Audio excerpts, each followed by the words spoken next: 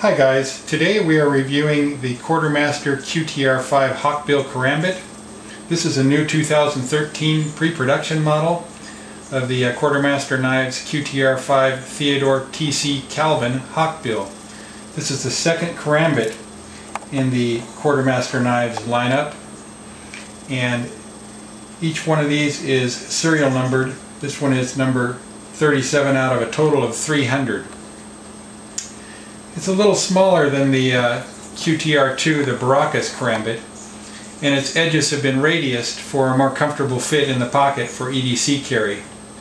Note the nice stonewash finish on the blade. Also, the handle has the same really nice stonewash finish. The finish on this is very nice, and it's entirely made in the USA. The blade on this little beast is super stout at 3/8 of an inch thick, and the overall length on the blade is 2 inches.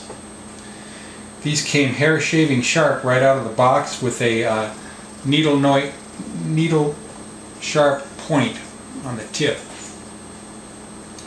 The blade steel that they used is the Carpenter CTS BD4P, which is a alloy that's a high-performance blade steel and offers a fine uniform carbide structure yielding excellent edge retention and grinding polishing characteristics. There's absolutely zero side-to-side play, yet thanks to the ORB Pivot System and the tri-spoke pivot assembly, the blade opening and closing is incredibly smooth.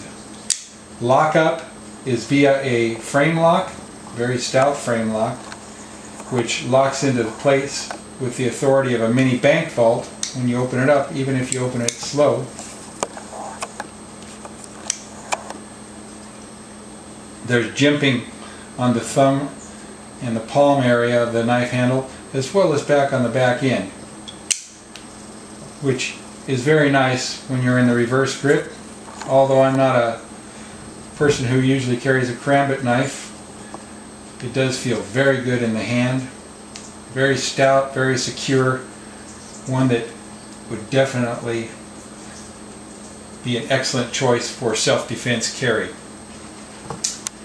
The specifications on this are blade length 2 inch, blade thickness 0.1875 or 3/8 inch, 5 millimeter. Handle thickness is a 1/2 inch. The blade style is a Hawkbill. The pocket clip is reversible for right or left hand carry for complete ambidextrous carry. And this weighs in at 5.2 ounces. Made in the USA. You can get one of these little beasts at OsoGrandeKnives.com. Thank you for watching.